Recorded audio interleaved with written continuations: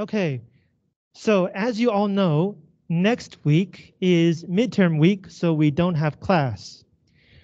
Week 10, you guys are still recovering from the midterms, so we're going to watch a movie. We're going to watch Oh Brother, Where Art Thou, directed by the Coen brothers. It is a very loose adaptation of the Odyssey. So that connects with what we've been talking about. The length of the movie is just around our class time, so we won't have time to talk a lot during week 10. And so that's why I have passed out the handout this week, and I'm now going to introduce what we're going to be doing on week 11 and week 12. Hi, 连同学，看到你了。So week 11, we're going to be reading the Lost Books of the Odyssey. This is a short story collection, and every short story is related to the Iliad or the Odyssey. And we're going to read 4 short stories. 3 of them are very short.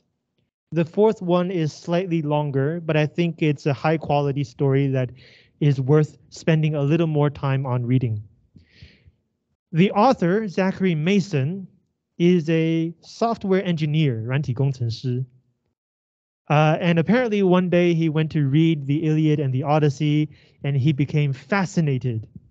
So when we read the stories, you often get a sense that it's not a straightforward story. He's kind of like taking the elements of epic poetry, Greek epic poetry, and sort of combining them and mixing them and reordering them to create these very special and fantastical short stories. This will be the only thing we read this semester that was originally written in contemporary American English. It's not a translation. Now, in some ways, that makes it easier, but in other ways, it might make it harder also. When we read a translation, the translator is limited by 2 things: the original and the resources of the newer language. So the translator has to translate within the boundaries of both ancient Greek and English. But for Zachary Mason, who's writing in English, he doesn't have to care about the original Greek. So he has a wider range of linguistic resources to express his ideas. In other words, some of his words and ideas might be more detailed, more specific, might even be more abstract, 抽象. But we can talk about that during week 11. Now, week 12, we're going to be reading 2 stories from the Metamorphoses by Ovid, 奥维德的变形记. This is not the Metamorphoses by Kafka, 不是卡夫卡的变形记. So don't read the wrong thing. Ovid was a Roman poet, 他是罗马时期的, and so he uses Latin, 拉丁语. Again, we're still going to be reading an English translation. The Metamorphoses is a collection of ancient Greek and Roman myths. And by myths, I mean legends and stories that are related to the interaction between gods and humans. So every story, there is some god fucking around with some human, basically. And so we will get to see why, for example, this week, one of the questions was, why is Telemachus afraid that Odysseus might be a god? We will see why people should be afraid of the gods, even if the gods are not angry at them. It's written as poetry, and it's divided into, I think it was 12 books. But even though it's 12 books, each book has more than one story. So we're going to be reading, I think, 2 or 3 stories. Even in this version, which is a textbook version, Like the beginning of each story is given in square brackets. So if you look at the first page of the Metamorphoses, this is page 1053. It says, from book 10, and then in brackets, 中括号, Pygmalion. So the name of this story is Pygmalion. So like in book 10, there's more than one story, and the name of this story is Pygmalion. But even within the story of Pygmalion, there's more than one story. It's like a circle within a circle within a circle. And that's also part of the design of this poem, to show that when the gods interact with humans, it's not separate. Everything is connected either through history or through family or through like national identity. Everything is connected and influences the next thing. Now, this kind of thing could only have been written by a later poet in the Roman era and not by an earlier poet in the Greek era, because when you're talking about legends and myths, it takes time to develop. It takes time to become a set of stories. And so in Chinese, we would call him 集大成者, right? He waits for everything to settle down and then he writes it all down for us. One thing we should pay attention to when we read the Metamorphoses is that, again, this is a book by a Roman, not by a Greek. When the Romans discovered Greek culture, they took the Greek gods, but they changed many of their names. So for example, in Greece, the most powerful god is called Zeus. But when the Romans came, they changed his name to Jupiter. Jupiter is also the name of the biggest planet in the solar system, 木星. And the Greek name of the goddess of beauty, Aphrodite, was changed by the Romans into Venus, which also happens to be the name of the second planet in the solar system, Jingxing. If you're confused about the changed names, you can look at the mythology book. There's a chapter in the book on the Roman gods, and the book will tell you the new names of some of the gods. Some of the gods, the names did not change. For example, the god of the sun, Apollo, is also still called Apollo. Yeah, so when you read, and if you get confused by the name of the god, you can look into the mythology book to see if it's a Roman name instead of a Greek name. So that's what we're doing on week 12. We're going to be reading 2 or 3 stories from the Metamorphoses.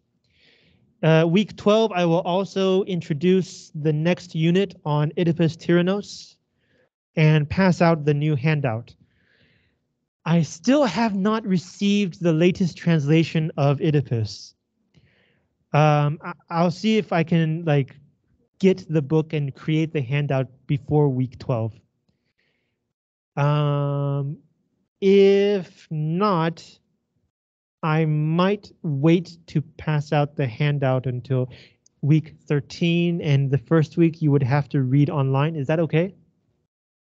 Would you be okay if you had to read it, the PDF, and you didn't have a paper copy? Some of you are hesitating. Okay, fine. So if I don't get the new handout before week 12, I'll create the paper version of the older translation, and we will all suffer through the translation together. Okay, so that's what we're going to be doing in the next few weeks. Questions?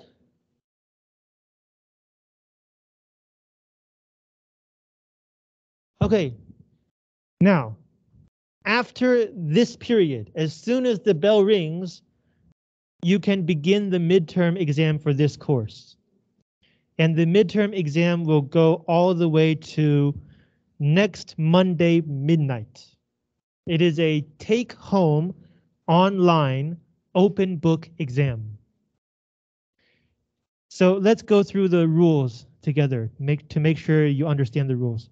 First, the exam has a deadline, but no timer. So you can log into Moodle and you can leave Moodle open for 7 days and it's fine. You don't have to finish the exam within however many hours. You can use the entire week. You can submit more than one answer, and I will only record the highest grade. So if you finish your answer and you hit submit, and then you like go to get a snack or something, and you're eating your snack, and you suddenly remember you forgot to say something, you can go back, start a new answer, and finish what you were going to say. And I will only give you the highest score. You have to use English. It doesn't have to be perfect English. I won't give you a score based on your English unless I can't understand what you're saying. Yeah, you have to use English. The exam is open book, which means that you can use any resource, the library, go online, you can ask me questions, but you cannot talk to anybody except for me. You can only talk to me about this exam. I encourage you to ask me questions. So far, I have never refused to answer a question. Yeah, so if you have questions, go ahead and email me using the email at the top of the Moodle page. This email. If you have questions, email me.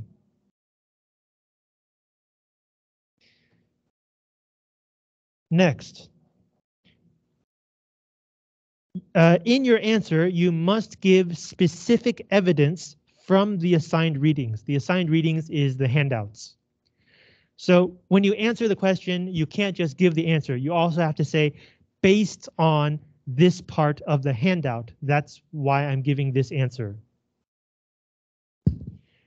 And for each piece of evidence, please give me the page number and or the line number, something to help me locate exactly what you're talking about. This semester, only the lost books of the Odyssey and the Bible are in prose, 散文体. Everything else is in poetry, verse, 韵文, so everything else has a line number. And so like if you give me your idea, and then you say based on this in the handout, and then in parentheses, 括号, give me the page number or the line number. Now, it's open book, so you can look at other resources and information online. But if you do, first of all, I don't recommend it. The exam is designed so that you can answer the questions without going online or looking at other information. But if you do look at other information, please tell me, first of all, tell me where you got the information, but also tell me which parts are from which source. So it's not, I hope that you don't just give me a list of sources at the end of your answer. I hope that you can give the evidence in the same way that you do for the assigned reading. You give your idea, you state the evidence from somewhere else, and then in parentheses, 括号, you give me the source of your information. So each source is matched to each piece of information, 一一配对. If you use outside information and you don't tell me where you got it, that's called plagiarism, 抄袭. And plagiarism, as I say here, includes even the smallest things. You could be copying the introduction to someone else's essay. You could be copying the summary of the story. It's all plagiarism. You can't do any of this. This includes things in Chinese. If you find a Chinese source and you translate it into English, and I can trace the source that you copied from, that is also plagiarism. It doesn't have to be the exact same language. If it's a specific idea or a specific set of ideas, and I can tell that you took it from somewhere else, you should give me a source. If you don't give me a source, that is plagiarism. And if you plagiarize, you will get a 0 on the exam. This exam is worth 40% of your final grade. So if you plagiarize and I find out, you're probably not going to pass. There's really no reason to copy someone else's answer because you can copy and then give me the source. There's no reason not to give me the source of where you're finding your information from. But the reason I don't recommend you look at other sources is precisely because even the smallest kind of copying can be plagiarism. So, like, imagine this. You're reading about the Odyssey and you find a website that gives a perfect summary of the story. Now, then you have to go and write your own answer. But when you try to write your own summary of the story, you can't think of anything better than what the other person has written. You may not even know that you're copying. Maybe what you write down just happens to be that kind of description that has stuck in your mind and left a deep impression. But even unintentional plagiarism is still plagiarism. So like if I were you and I really cared about getting everything right and perfect, I would first try to answer the question myself. And if there are things that I don't understand and I can't figure out, then I would later go online and see if someone else has an idea. That's a good way to make sure that you're not accidentally copying somebody else. And then finally, you don't have to write it directly in Moodle. You can write your answer somewhere else and then copy paste it into Moodle. That's fine. Do you have questions about the rules of this exam?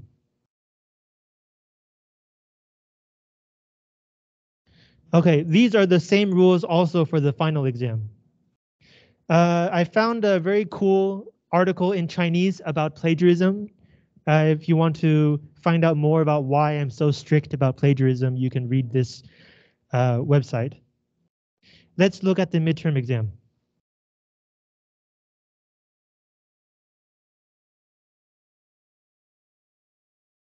Answer one of the following. You only have to answer one. In fact, if you answer more than one, I will only grade 1. So like answering 2 questions will not give you a higher score. Answer 1. The first question. Caroline Alexander, the first woman translator of the Iliad into English, believes that the Iliad is a pacifist or anti-violence poem. 和平主义. Do you agree?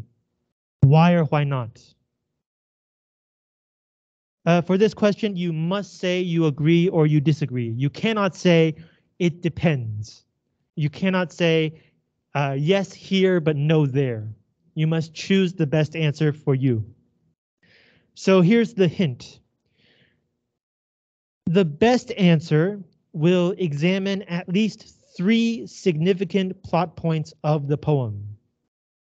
So when you're trying to decide whether you think the Iliad is pacifist or not, you should try to examine at least 3 different parts of the poem, 3 different events that happen in the Iliad. Then, like, weigh whether these events add up to pacifism or no, which one makes more sense. And then you can write a clear answer supporting your position. This is how I'm going to grade this. If you don't give me at least 3 examples, you will not get a perfect score. I should also mention the score. Yes. So the score is 40%. It's okay. So if you submit an answer in English that is related to the question, you will get 50%, 20 points out of 40. If you give specific evidence from the poem to support your answer, you will get 24 points, which is 60%. So you have to give evidence in order to get a passing grade. And then the more and better evidence you get, the higher your grade will be. 28 points, 70%, 32 points, 80%, 36 points, 90%. And the best answer will be you examine all three, at least three plot points or events, and for each one you explain why it supports or does not support pacifism, and then you give a clear answer to this question. That will give you 40 points, 100%. Do you have questions about the first option? Okay, the second question, therefore, will be about the Odyssey. Do you think Odysseus is a good leader in the Odyssey? Why or why not? Again, you must answer either yes or no. You cannot say it depends. You cannot say I don't know. You cannot say good here, bad there. It has to be one answer, good or not good. And the grading is the same. You should examine at least 3 moments of leadership in the poem. Now, what does leadership mean? You can decide for yourself. Is leadership like taking charge and giving orders? Is it protecting his men? Is it making hard decisions? Is it thinking about the long-term goal? You can choose a standard that you think would best help you give your answer. And using that standard, look at least 3 parts of the poem, discuss these parts in terms of whether Odysseus is being a good leader or not. And again, choose the best answer, yes or no, and then explain your answer. Do you have questions about this one? By the way, I'm recording this, so if you forget or like you need to be reminded, you can go onto YouTube, I guess tomorrow, and watch this part again. So that's the exam. You have a little more than 7 days. Now, I encourage you to try to do this as quickly as you can before you have to do your other midterm stuff for your other courses. Right? This goes until next Monday midnight. So the last day is also the first day of your midterm exam week.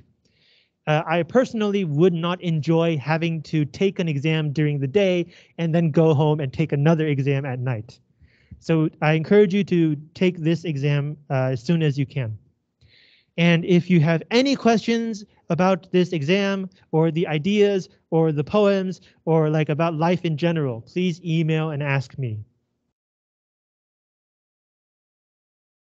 And then like the answer space below is very big to encourage you to write as much as you need to. You do not have to fill up this space. This is an infinite box. It's 40 lines. If you keep going, it will keep on going down until I think like 10,000 lines or something. So don't worry about filling the space. It's simply to encourage you to write more. Okay, that's the midterm. Do you have questions? So remember, there are more resources on Moodle than we have discussed in class, right? Let's go back and take a look.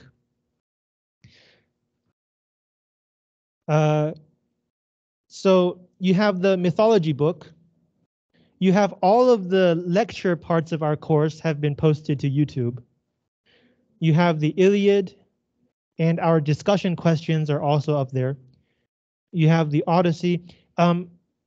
I added a map to the beginning of the Odyssey file that is part of the textbook, and I didn't include it before. Hang on, where is it?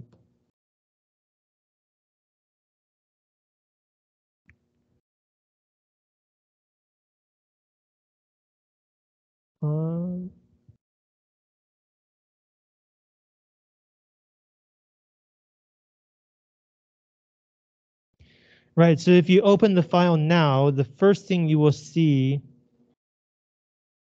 is a map.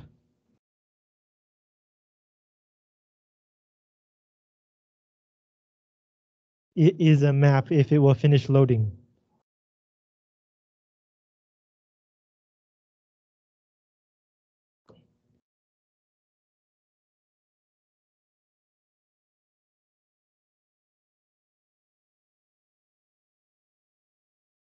Map.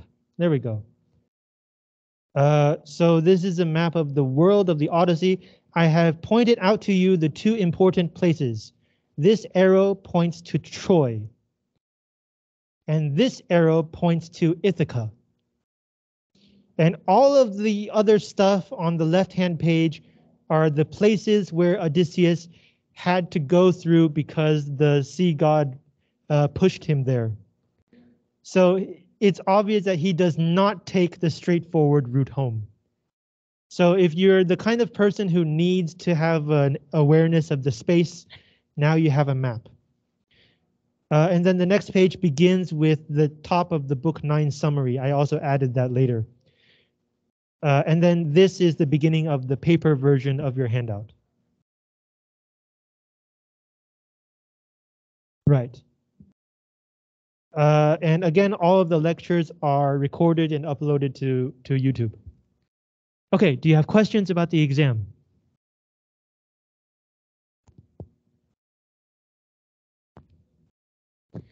Okay, let's stop here to give you some time to think about the exam questions, and you can begin thinking and planning.